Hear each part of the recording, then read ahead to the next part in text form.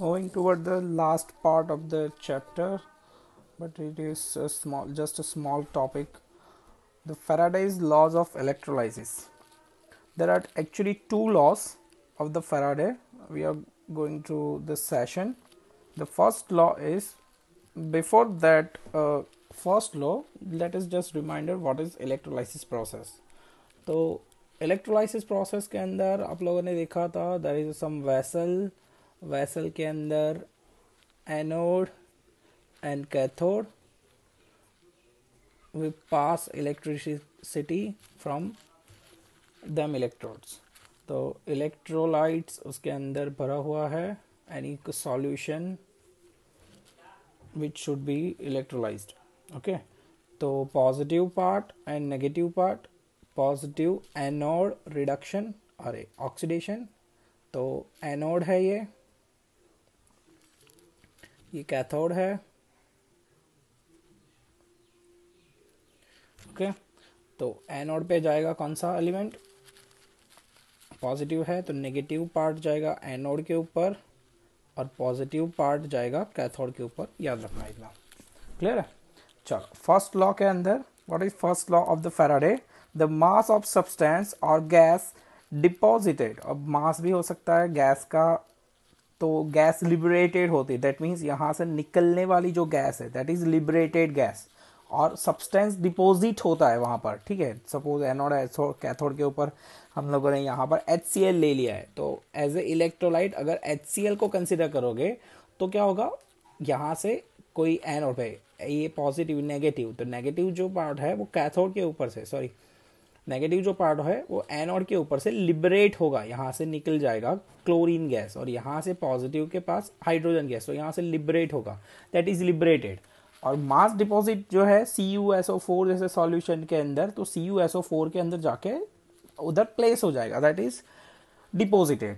The mass of substance और gas deposited और liberated at a particular electrode, कोई भी नॉट इलेक्ट्रोड पे हो सकते हैं, is directly proportional to the amount of charge passing through the electrolyte. जितना चार्ज आप पास करोगे इलेक्ट्रोलाइट के अंदर से उतना ही अमाउंट जाएगा. That means mass is directly proportional to the Q. Q is a charge. Charge दो टाइप के हैं, आपको पता है, पॉजिटिव चार्ज, नेगेटिव चार्ज. उसके इक्वेशंस आप लोगों ने पढ़े हैं. क्यू के इक्वेशन अगर ढूंढने बैठे तो करंट के हिसाब से I इज इक्वल्स टू क्या होता है, चार्ज अपॉन टाइम. तो charge is equals to Q is equals to I into T, इतना हो सकता है. तो Q is equals to IT, where mass of substance q is a charge passing through the solution, that is proportional.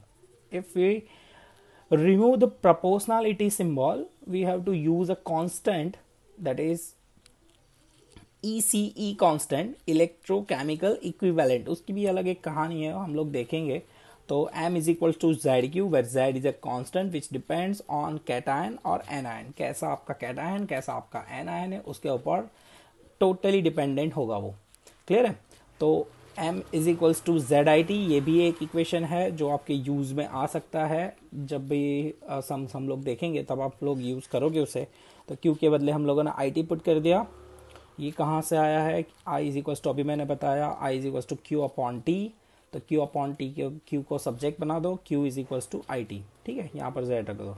एक और Z की value आपको मिल सकती है, Z इज इक्वल्स टू, चलो इलेक्ट्रोकेमिकल इक्विवेलेंट जो है वो क्या है, तो electrochemical equivalent is directly proportional to the mass of the substance. आपका मास कितना है उसके रिलेटेड आपको ये सब्सटेंस लेना है उसके अंदर. ठीक है, अच्छा, आपको लेना नहीं है, बट ये एक प्रोपोर्शनलिटी कांस्टेंट है जो थियोरेटिकल वैल्यू है, प्रैक्टिकली ये पॉसिबल नहीं है कुछ भी. And Z is inversely proportional to Q. This comes from Z. इसको सब्जेक्ट, अगर Z को सब्जेक्ट बना दिया तो M अपॉन Q हो जाएगा, M upon Q. Therefore Z is proportional to M and Z is proportional to 1 upon Q. तो Z का इक्वेशन क्या है, तो इक्विवेलेंट वेट क्या है, equivalent weight equals to molar mass upon number of electron transferred. ठीक है, कितने इलेक्ट्रॉन ट्रांसफर हो रहा है वहाँ, यहाँ से वहाँ, जो हम लोग इक्वेशंस के थ्रू पता कर सकते हैं कि Cu2 प्लस में से Cu0 बना दो, कितने इलेक्ट्रॉन गए, 2 इलेक्ट्रॉन गए. ठीक है, तो this is number of electron transfer, ये है ऊपर मोलर मास.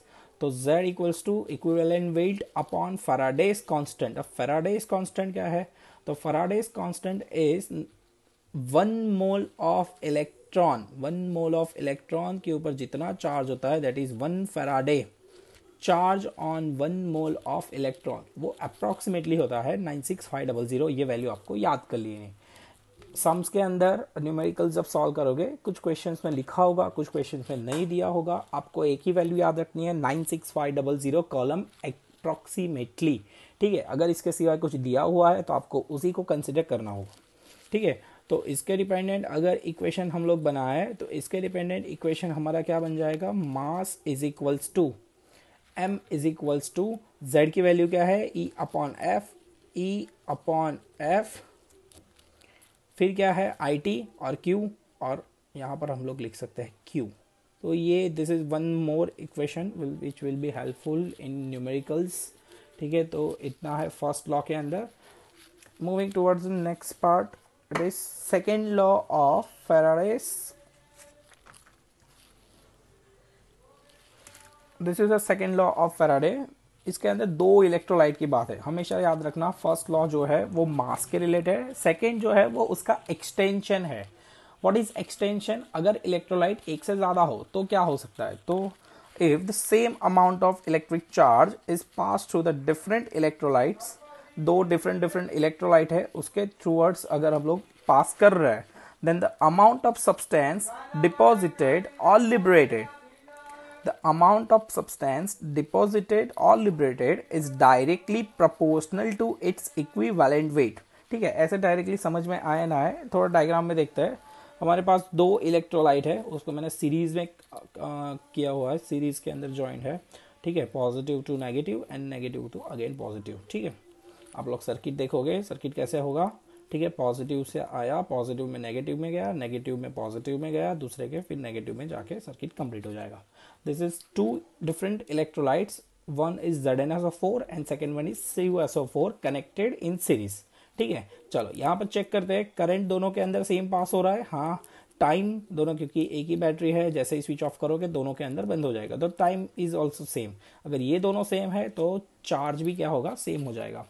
चलो चेक करते हैं इसके थ्रू क्या हो सकता है। तो mass of Zn deposited, mass of Zn deposited equals to Zq, mass of copper deposited equals to also Zq। ठीक है, तो क्या हो जाएगा, Z की value equivalent mass of zinc upon Faraday's constant, equivalent mass of copper upon Faraday's constant, दोनों में Q same है। ठीक है, चलो दोनों को रेशियो में ले लेते हैं। Mass of Zn upon mass of Cu equals to EZn upon F into Q, ECu upon F into Q। यहाँ पर Faraday कैंसल, Q कैंसल, बच गया equivalent mass of Zn upon equivalent mass of copper. This is our actual second law of Faraday।